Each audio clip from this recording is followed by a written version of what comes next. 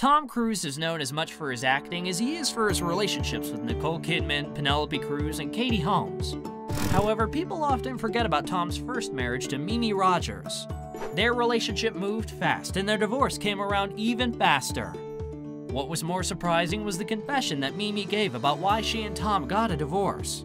While it might not have anything to do with Scientology, it seems that Tom wanted to dabble in another belief system that wasn't going to work for Mimi. Tom Cruise met Mimi Rogers in 1985 at a dinner party while he was busy developing Top Gun. But their connection wasn't instantaneous. At the time, Mimi was actually dating one of Tom's friends. Nevertheless, Rogers still left an impression on the actor. Cruise recalled of their first meeting, "I thought she was extremely bright." However, Mimi remembers the story of how they first met a little differently. She claimed that she and Tom were introduced to one another through a mutual friend. In fact, she also said she wasn't dating anyone when she met Tom, and he wasn't seeing anyone either. Their mutual friend had actually introduced them with the idea that they would be a good match. Mimi shared, and we said, "Oh, what the heck, okay." So, I mean, you know, how sometimes you just meet somebody and you like them right away. And we did like each other right away and started dating, and that was kind of it. The pair soon started dating, and as it turned out, the idea of marriage came about pretty quickly. However, Tom's career was skyrocketing after the release of Top Gun in 1986, and his growing popularity took over their relationship. How important is success? Everyone wants to be successful. I wanted to be the best. I wanted to be great as I could be. The couple had to find a way to work around all the attention that Cruise was getting.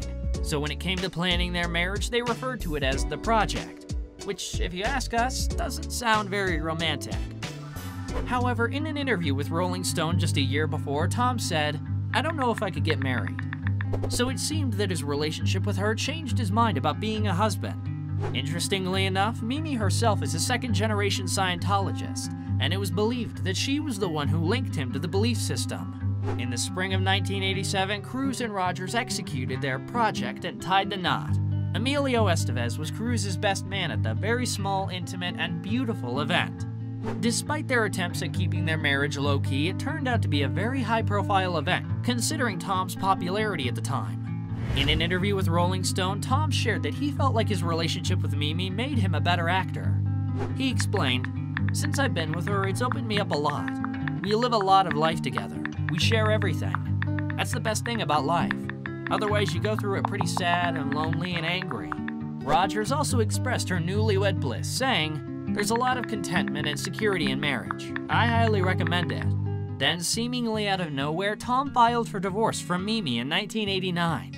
The couple had been married for around 2 years, and from all the things they had been saying about one another and their marriage, the news of the divorce came as quite a shock. What is very interesting, though, is that just 2 days after Tom filed for divorce, the production of his film, Days of Thunder, starring his future wife Nicole Kidman, began. And seeing Tom Cruise drive up in a Porsche, I think it was, and he got out of the car and walked through, and I was like, and my jaw dropped. Cruise later confessed that his connection with Kidman was instant lost. Ironically, just days before news of the divorce broke out, another Rolling Stone interview with Tom was released, where he said that he couldn't imagine being without Mimi. He added, "I care about my wife more than anything in the world. She's my best friend. I just really like being with her, you know? I love her." Naturally, that interview only added to the confusion around the divorce. So why might there not have been a clear reason for his split from Mimi? Perhaps when Tom met Nicole, he realized that he had married the wrong person. Also, considering the fact that a year before he wed Rogers, he had said that he didn't think he could get married. So perhaps Cruise felt like he had rushed into things with Mimi without considering that it might not have been something he wanted to do in the first place. Following the divorce announcement, Cruise and Rogers released a rather strange statement to the public. They shared, "While there have been positive aspects to our marriage, there were some issues which could not be resolved, even after working on them for a period of time." Even more surprising was that Tom went on to marry Nicole in 1990, just a few months after his divorce from Mimi was finalized. 2 years later, Cruise told Barbara Walters that while he and Mimi hadn't spoken in a couple of years, he did wish her well. I wish her well. I wish her great success. Are you friends? And happiness. Well, we don't talk, really. I mean, don't talk at all. I haven't spoken to her in a couple of years. In 1993, Rogers spoke to Playboy and made some pretty jaw-dropping comments about her ex. She confessed, "Here's the real story. Tom was seriously thinking of becoming a monk. At least for that period of time, it looked as though marriage wouldn't fit into his overall spiritual need, and he thought he had to be celibate to maintain the purity of his instrument. Then she added that being celibate wasn't going to be something that worked for her because her own instrument needed tuning. We all know that Tom never became a monk. Instead, he followed in his ex-wife's footsteps and became a very active and famous member of Scientology. You know, it's something that has helped me incredibly in my life. Yeah. And I've been a Scientologist for over 30 years, Yeah. and it's something that, as you know, without it, I wouldn't be where I am. Yeah. You know, so it's a beautiful religion, and I'm very proud. If the whole monk story is true, we can only imagine Mimi's surprise when that didn't turn out to be the case, especially after he wed Kidman so soon after their split. The actress also spoke about the struggle of being married to one of the most famous men in the world. She explained, "You cease to be an individual. No matter what the article is, it's Tom Cruise's wife." She added that she was waiting for the moment when I don't have to talk about that name anymore.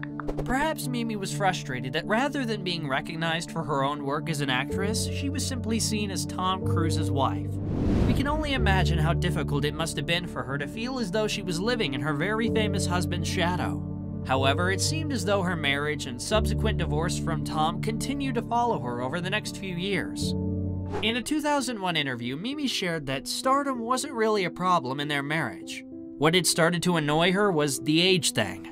She explained, "Every 6 months, the press seemed to add another year to my age. If we were still married, the press would have me in my 60s by now." It's possible that the media had clung to the fact that Mimi is 6 years older than Tom, and it was an aspect that they couldn't seem to let go of.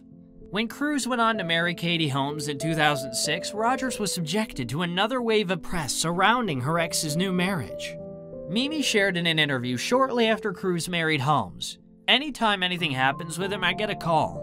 What do you think of Katie? What do you think about this?" Rogers was yet again asked for comment after Cruise and Holmes split in 2012. "I wish them both the best. There's not much else to say. I really do, though." Interestingly enough, people couldn't help but notice that Tom divorced all of his wives when they were 33 years old. It could just be a very weird coincidence, but it is a pretty weird fact to note nevertheless. Since then, Tom has kept his love life out of the spotlight as much as he could. He was romantically linked to his Mission Impossible 7 co-star Hayley Atwell. They began dating around 2020. However, according to reports, they very recently split in July of 2022. Hayley reportedly dumped him for a music composer, Ned Wolfgang Kelly. However, Cruise was spotted with a mystery woman as he attended Adele's concert at Hyde Park in London just a couple of weeks later. As for Mimi, she married producer Chris Ciaffa in 2003. Liz, you mentioned your boyfriend. Now, who's your boyfriend? My boyfriend is Chris Ciaffa. Chris Jaffa? Ciaffa. Ciaffa. The father of my daughter. Well, congratulations. Thank you. And what does Chris do? What's the deal on this guy? Chris is a producer. What does he produce? He produces films and television. The couple started dating in 1990, not long after her divorce from Tom, and were together for 13 years before deciding to make things official. The actress's marriage to Chris marked her 3rd time getting married. It's possible that when it came to Chris, she wanted to make sure that they were the real deal before walking down the aisle for the 3rd time. The couple has now been together for around 32 years and has 2 children together, Lucy and Charlie. Tom and Mimi's relationship might have been short-lived, but it will never be forgotten. Perhaps she paved the way for him into the world of Scientology, which undoubtedly became a huge part of his life. Ironically, his belief system was allegedly the reason that both his marriages to Kidman and Holmes didn't work out. While we might not have all the details as to why Mimi and Tom's marriage didn't work, we're glad that she was finally able to find happiness in her marriage to Chris. Hopefully, Tom will find the right person for him too. Only time will tell. We're gonna see what's gonna happen. Thanks for watching our video, Juicers. Leave a comment below and let us know what you think about Mimi and Tom's marriage.